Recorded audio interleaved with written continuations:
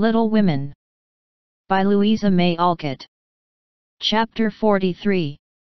Surprises. Jo was alone in the twilight, lying on the old sofa, looking at the fire, and thinking. It was her favorite way of spending the hour of dusk. No one disturbed her, and she used to lie there on Beth's little red pillow, planning stories, dreaming dreams, or thinking tender thoughts of the sister who never seemed far away. Her face looked tired, grave, and rather sad, for tomorrow was her birthday, and she was thinking how fast the years went by, how old she was getting, and how little she seemed to have accomplished. Almost 25, and nothing to show for it. Jo was mistaken in that. There was a good deal to show, and by she saw, and was grateful for it. An old maid, that's what I'm to be. A literary spinster, with a pen for a spouse, a family of stories for children, and 20 years hence a morsel of fame, perhaps, when, like poor Johnson, I'm old and can't enjoy it, solitary, and can't share it, independent, and don't need it.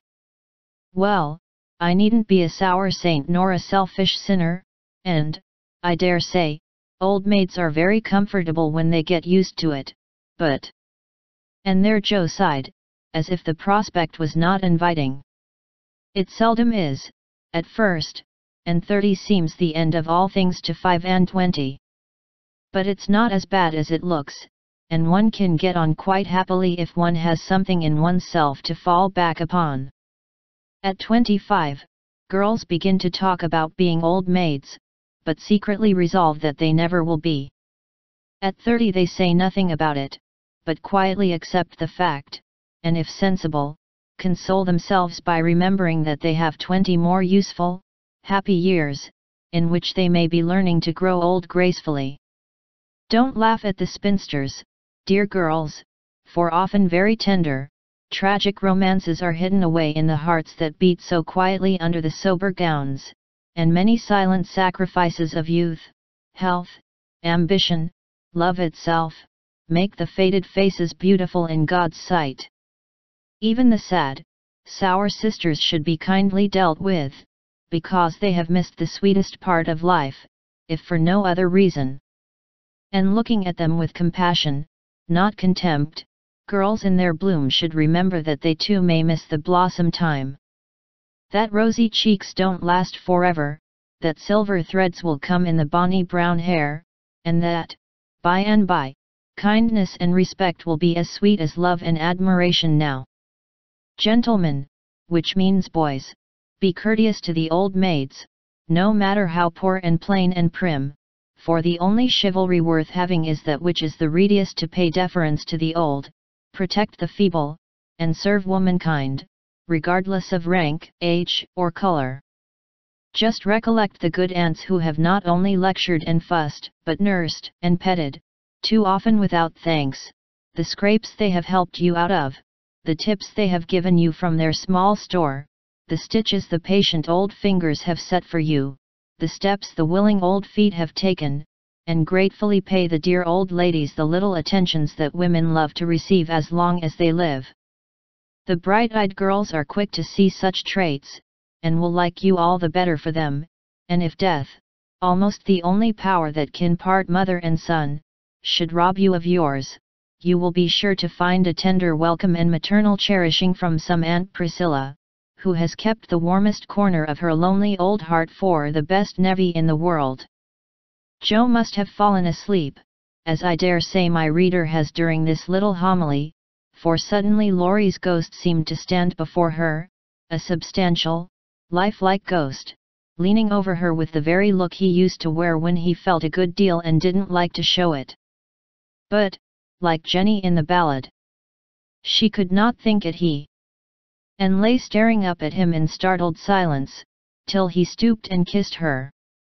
Then she knew him, and flew up, crying joyfully, "Oh my Teddy! Oh my Teddy! Dear Jo, you are glad to see me, then? Glad? My blessed boy, words can't express my gladness. Where's Amy? Your mother has got her down at Meg's.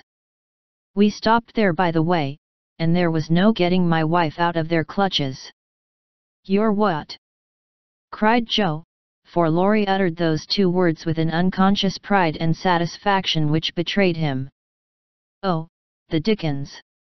Now I've done it, and he looked so guilty that Joe was down on him like a flash. You've gone and got married. Yes, please, but I never will again, and he went down upon his knees, with a penitent clasping of hands, and a face full of mischief, mirth, and triumph. Actually married. Very much so, thank you. Mercy on us. What dreadful thing will you do next? And Joe fell into her seat with a gasp. A characteristic, but not exactly complimentary, congratulation, returned Laurie, still in an abject attitude, but beaming with satisfaction. What can you expect, when you take one's breath away, creeping in like a burglar, and letting cats out of bags like that? Get up, you ridiculous boy, and tell me all about it. Not a word, unless you let me come in my old place, and promise not to barricade. Joe laughed at that as she had not done for many a long day, and patted the sofa invitingly, as she said in a cordial tone, the old pillow is up garret, and we don't need it now. So, come and fess, Teddy. How good it sounds to hear you say Teddy. No one ever calls me that but you, and Laurie sat down with an air of great content. What does Amy call you? My lord. That's like her. Well, you look it, and Joe's eye plainly betrayed that she found her boy comelier than ever. The pillow was gone, but there was a barricade, nevertheless, a natural one, raised by time, absence, and change of heart. Both felt it, and for a minute looked at one another as if that invisible barrier cast a little shadow over them. It was gone directly, however, for Laurie said, with a vain attempt at dignity. Don't I look like a married man and the head of a family? Not a bit, and you never will. You've grown bigger and bonnier, but you are the same scapegrace as ever. Now really, Joe, you ought to treat me with more respect, began Laurie, who enjoyed it all immensely.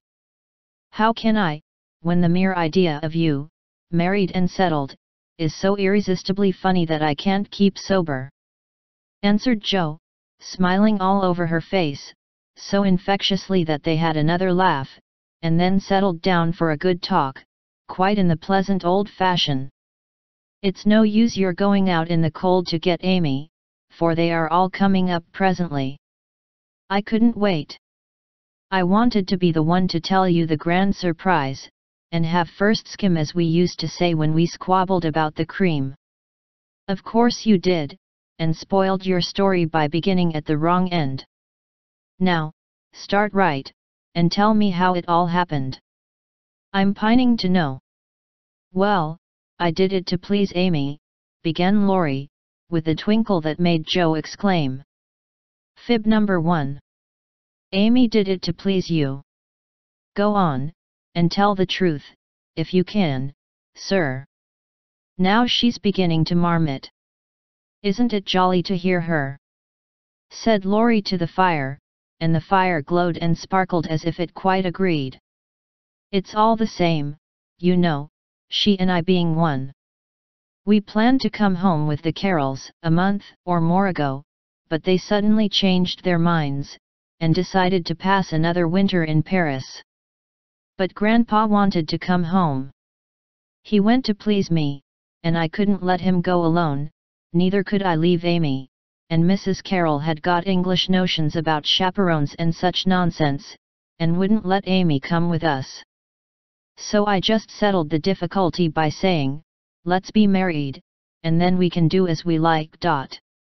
Of course you did. You always have things to suit you. Not always, and something in Laurie's voice made Joe say hastily. How did you ever get Aunt to agree? It was hard work, but between us, we talked her over, for we had heaps of good reasons on our side. There wasn't time to write and ask leave, but you all liked it, had consented to it by and by, and it was only taking time by the fetlock, as my wife says. Aren't we proud of those 2 words, and don't we like to say them? Interrupted Jo, addressing the fire in her turn, and watching with delight the happy light it seemed to kindle in the eyes that had been so tragically gloomy when she saw them last. A trifle, perhaps, she's such a captivating little woman I can't help being proud of her. Well, then Uncle and Aunt were there to play propriety. We were so absorbed in one another we were of no mortal use apart, and that charming arrangement would make everything easy all round, so we did it. When, where, how? Asked Jo, in a fever of feminine interest and curiosity, for she could not realize it a particle.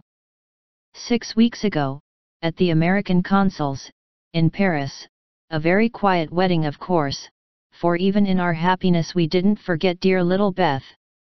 Jo put her hand in his as he said that, and Laurie gently smoothed the little red pillow, which he remembered well. Why didn't you let us know afterward? Asked Jo, in a quieter tone, when they had sat quite still a minute. We wanted to surprise you. We thought we were coming directly home, at first, but the dear old gentleman, as soon as we were married, found he couldn't be ready under a month, at least, and sent us off to spend our honeymoon wherever we liked. Amy had once called Val Rosa a regular honeymoon home, so we went there, and were as happy as people are but once in their lives. My faith! Wasn't it love among the roses? Laurie seemed to forget Jo for a minute, and Jo was glad of it, for the fact that he told her these things so freely and so naturally assured her that he had quite forgiven and forgotten. She tried to draw away her hand, but as if he guessed the thought that prompted the half-involuntary impulse, Laurie held it fast, and said, with a manly gravity she had never seen in him before. Jo, dear, I want to say one thing, and then we'll put it by forever. As I told you in my letter when I wrote that Amy had been so kind to me, I never shall stop loving you, but the love is altered, and I have learned to see that it is better as it is. Amy and you changed places in my heart, that's all. I think it was meant to be so, and would have come about naturally, if I had waited, as you tried to make me, but I never could be patient, and so I got a heartache. I was a boy then, headstrong and violent, and it took a hard lesson to show me my mistake. For it was one, Jo, as you said, and I found it out, after making a fool of myself. Upon my word, I was so tumbled up in my mind, at one time, that I didn't know which I loved best, you or Amy, and tried to love you both alike. But I couldn't, and when I saw her in Switzerland, everything seemed to clear up all at once. You both got into your right places, and I felt sure that it was well off with the old love before it was on with the new, that I could honestly share my heart between Sister Jo and wife Amy, and love them dearly. Will you believe it, and go back to the happy old times when we first knew one another? I'll believe it, with all my heart, but, Teddy, we never can be boy and girl again. The happy old times can't come back, and we mustn't expect it. We are man and woman now, with sober work to do, for playtime is over, and we must give up frolicking. I'm sure you feel this. I see the change in you, and you'll find it in me. I shall miss my boy, but I shall love the man as much, and admire him more, because he means to be what I hoped he would. We can't be little playmates any longer, but we will be brother and sister, to love and help one another all our lives, won't we, Laurie? He did not say a word, but took the hand she offered him, and laid his face down on it for a minute, feeling that out of the grave of a boyish passion, there had risen a beautiful, strong friendship to bless them both. Presently Jo said cheerfully, for she didn't want the coming home to be a sad one, I can't make it true that you children are really married and going to set up housekeeping. Why, it seems only yesterday that I was buttoning Amy's pinafore, and pulling your hair when you teased. Mercy me, how time does fly. As one of the children is older than yourself, you needn't talk so like a grandma. I flatter myself I'm a gentleman growed, as Peggotty said of David, and when you see Amy, you'll find her rather a precocious infant, said Laurie, looking amused at her maternal air. You may be a little older in years, but I'm ever so much older in feeling, Teddy. Women always are, and this last year has been such a hard one that I feel 40. Poor Joe. We left you to bear it alone, while we went pleasuring. You are older. Here's a line, and there's another. Unless you smile, your eyes look sad, and when I touched the cushion, just now, I found a tear on it. You've had a great deal to bear, and had to bear it all alone. What a selfish beast I've been. And Laurie pulled his own hair, with a remorseful look. But Joe only turned over the traitorous pillow, and answered, in a tone which she tried to make more cheerful, No, I had father and mother to help me, and the dear babies to comfort me, and the thought that you and Amy were safe and happy, to make the troubles here easier to bear. I am lonely, sometimes, but I dare say it's good for me, and You never shall be again, broke in Laurie, putting his arm about her, as if to fence out every human ill. Amy and I can't get on without you, so you must come and teach the children to keep house, and go halves in everything, just as we used to do, and let us pet you, and all be blissfully happy and friendly together. If I shouldn't be in the way, it would be very pleasant. I begin to feel quite young already, for somehow all my troubles seemed to fly away when you came. You always were a comfort, Teddy, and Joe leaned her head on his shoulder, just as she did years ago, when Beth lay ill and Laurie told her to hold on to him. He looked down at her, wondering if she remembered the time, but Joe was smiling to herself, as if in truth her troubles had all vanished at his coming. You are the same Joe still, dropping tears about 1 minute, and laughing the next. You look a little wicked now. What is it, Grandma? I was wondering how you and Amy get on together. Like angels. Yes, of course, but which rules? I don't mind telling you that she does now, at least I let her think so, it pleases her, you know. By and by we shall take turns, for marriage, they say, halves one's rights and doubles one's duties. You'll go on as you begin, and Amy will rule you all the days of your life. Well, she does it so imperceptibly that I don't think I shall mind much. She is the sort of woman who knows how to rule well.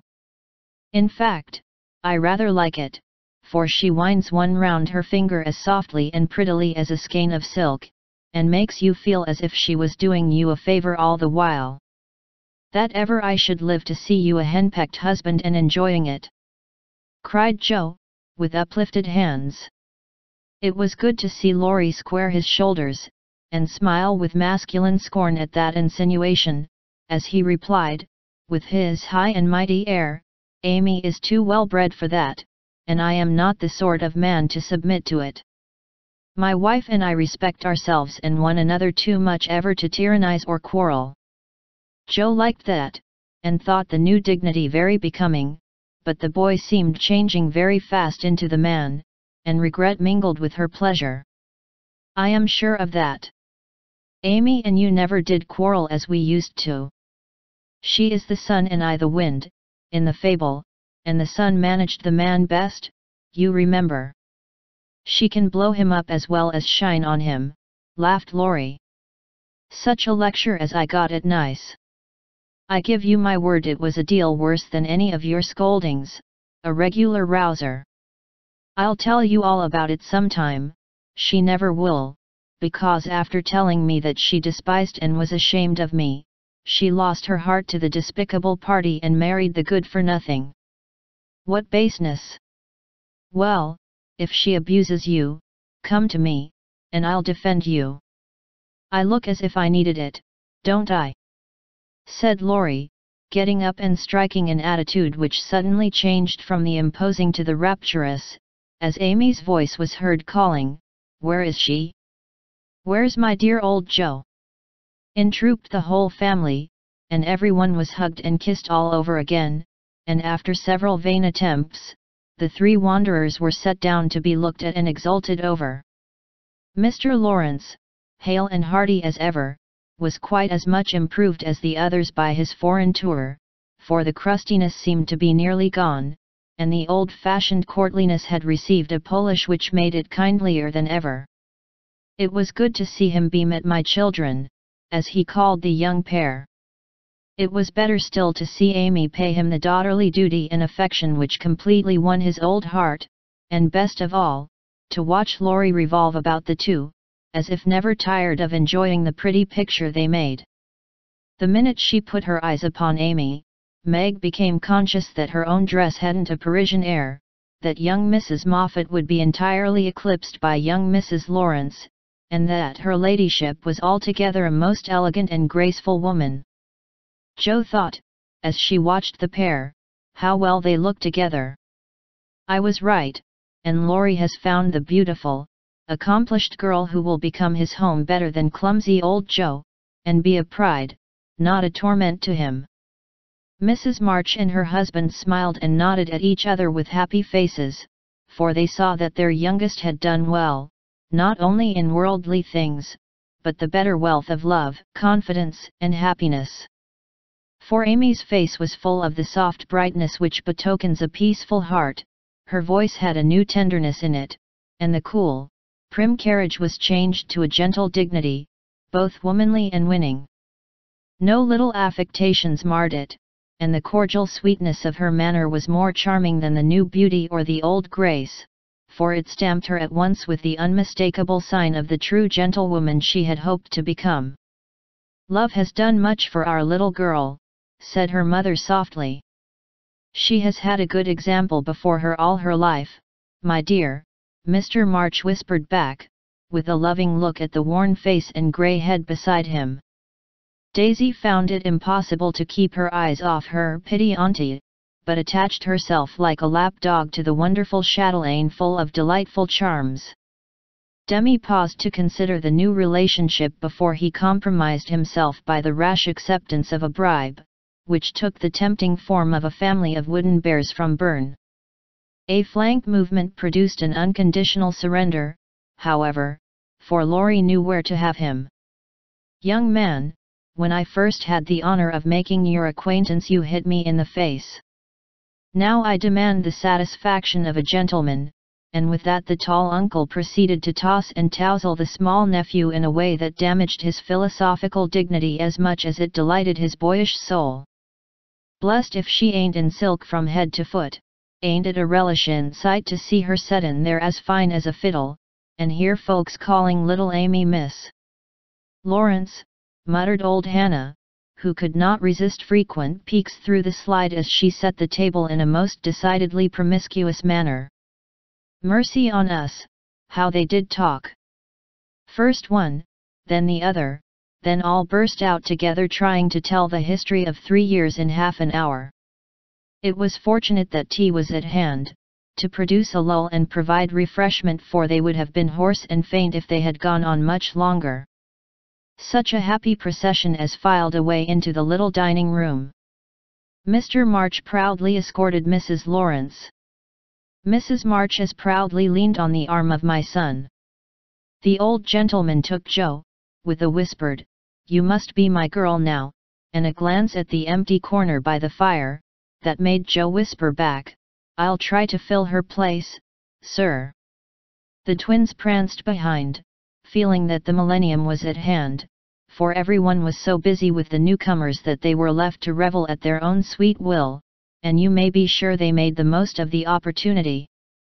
Didn't they steal sips of tea, stuff gingerbread ad libitum, get a hot biscuit apiece, and as a crowning trespass, didn't they each whisk a captivating little tart into their tiny pockets, there to stick and crumble treacherously, teaching them that both human nature and a pastry are frail?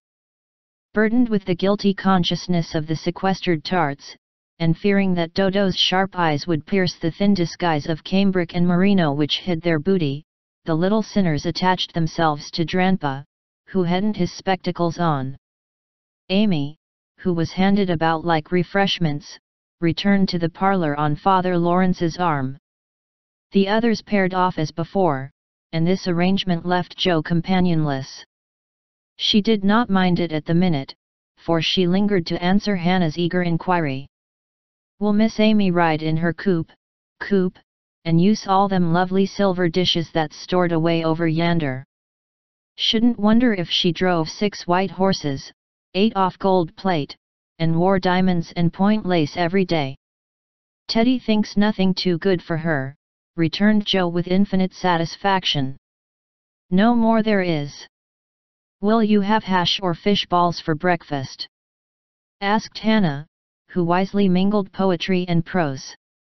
"I don't care," and Jo shut the door, feeling that food was an uncongenial topic just then.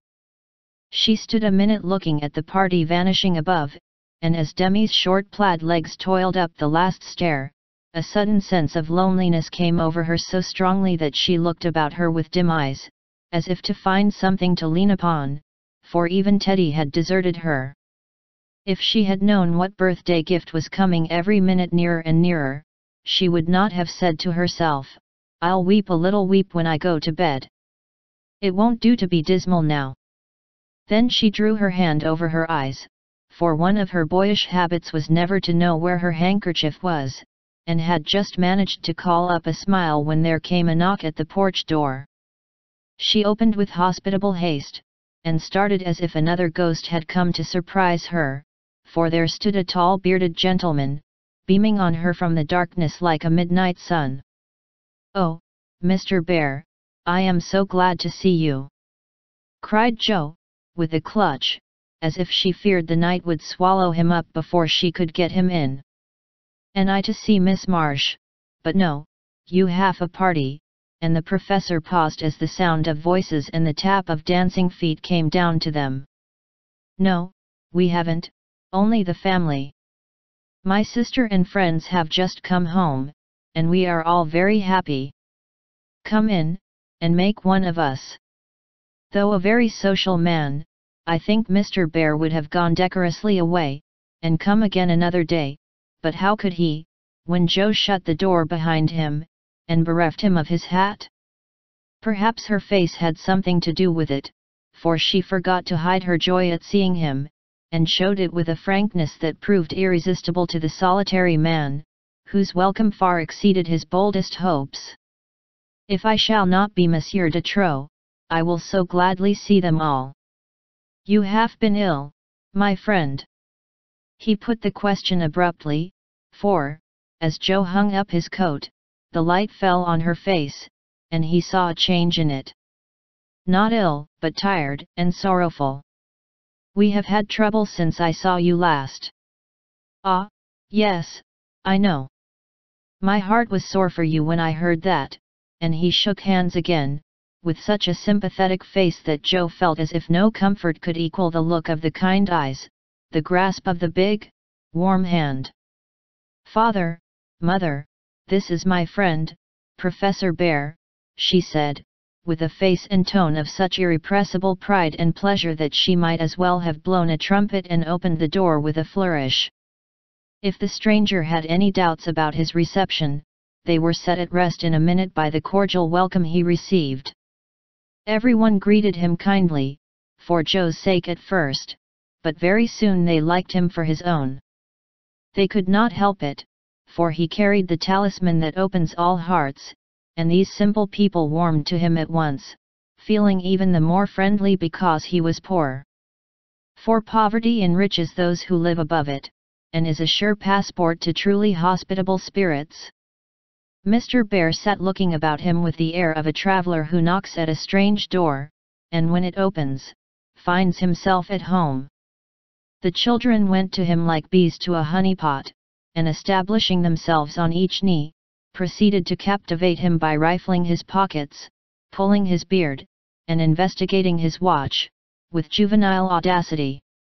The women telegraphed their approval to one another, and Mr. March, feeling that he had got a kindred spirit, opened his choicest stores for his guests' benefit, while Silent John listened and enjoyed the talk, but said not a word, and Mr. Lawrence found it impossible to go to sleep. If Joe had not been otherwise engaged, Laurie's behavior would have amused her, for a faint twinge, not of jealousy, but something like suspicion, caused that gentleman to stand aloof at first, and observe the newcomer with brotherly circumspection. But it did not last long. He got interested in spite of himself, and before he knew it, was drawn into the circle. For Mr. Bear talked well in this genial atmosphere, and did himself justice. He seldom spoke to Laurie, but he looked at him often, and a shadow would pass across his face, as if regretting his own lost youth, as he watched the young man in his prime. Then his eyes would turn to Joe so wistfully that she would have surely answered the mute inquiry if she had seen it. But Joe had her own eyes to take care of, and feeling that they could not be trusted, she prudently kept them on the little sock she was knitting, like a model maiden aunt. A stealthy glance now and then refreshed her like sips of fresh water after a dusty walk, for the sidelong peeps showed her several propitious omens. Mr. Bear's face had lost the absent-minded expression, and looked all alive with interest in the present moment, actually young and handsome, she thought, forgetting to compare him with Laurie, as she usually did strange men, to their great detriment. Then he seemed quite inspired, though the burial customs of the ancients, to which the conversation had strayed, might not be considered an exhilarating topic. Joe quite glowed with triumph when Teddy got quenched in an argument, and thought to herself, as she watched her father's absorbed face, how he would enjoy having such a man as my professor to talk with every day. Lastly, Mr. Bear was dressed in a new suit of black, which made him look more like a gentleman than ever. His bushy hair had been cut and smoothly brushed, but didn't stay in order long, for in exciting moments, he rumpled it up in the droll way he used to do, and Joe liked it rampantly erect better than flat, because she thought it gave his fine forehead a Jove-like aspect. Poor Joe, how she did glorify that plain man, as she sat knitting away so quietly, yet letting nothing escape her, not even the fact that Mr. Bear actually had gold sleeve buttons in his immaculate wristbands. Dear old fellow! He couldn't have got himself up with more care if he'd been going a-wooing, said Joe to herself, and then a sudden thought born of the words made her blush so dreadfully that she had to drop her ball, and go down after it to hide her face. The maneuver did not succeed as well as she expected, however, for though just in the act of setting fire to a funeral pyre, the professor dropped his torch, metaphorically speaking, and made a dive after the little blue ball. Of course they bumped their heads smartly together, saw stars, and both came up flushed and laughing, without the ball, to resume their seats, wishing they had not left them. Nobody knew where the evening went to, for Hannah skillfully abstracted the babies at an early hour, nodding like two rosy poppies, and Mr. Lawrence went home to rest.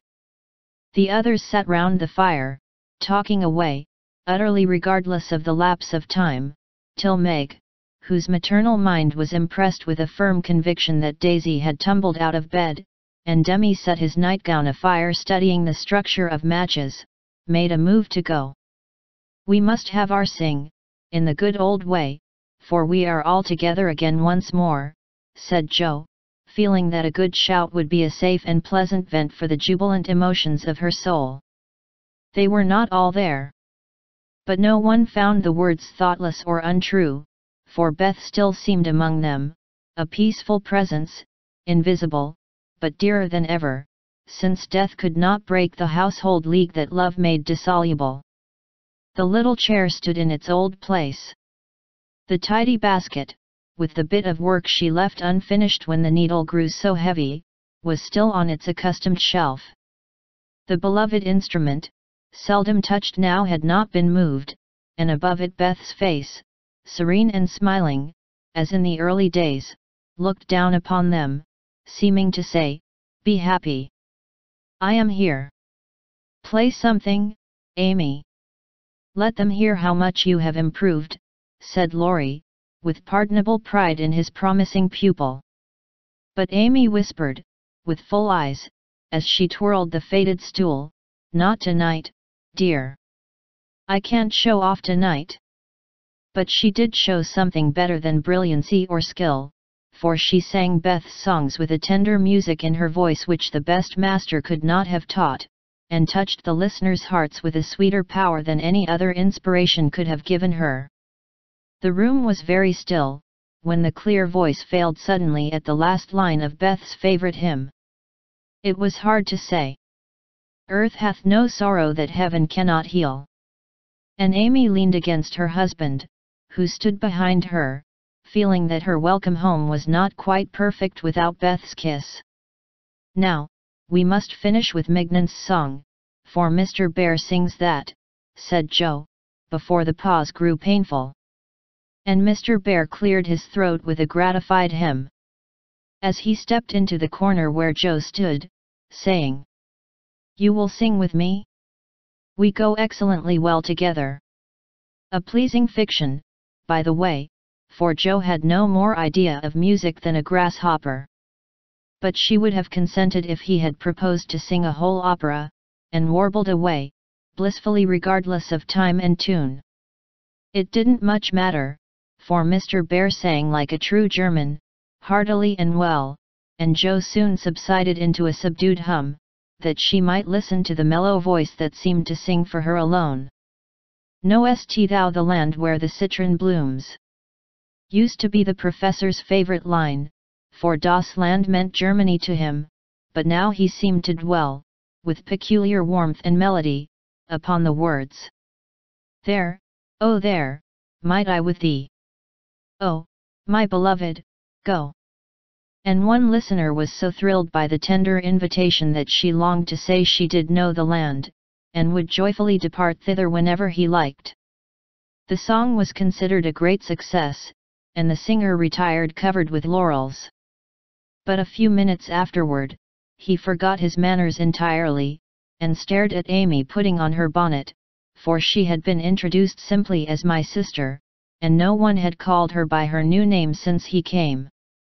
He forgot himself still further when Laurie said, in his most gracious manner, at parting, "My wife and I are very glad to meet you, sir. Please remember that there is always a welcome waiting for you over the way."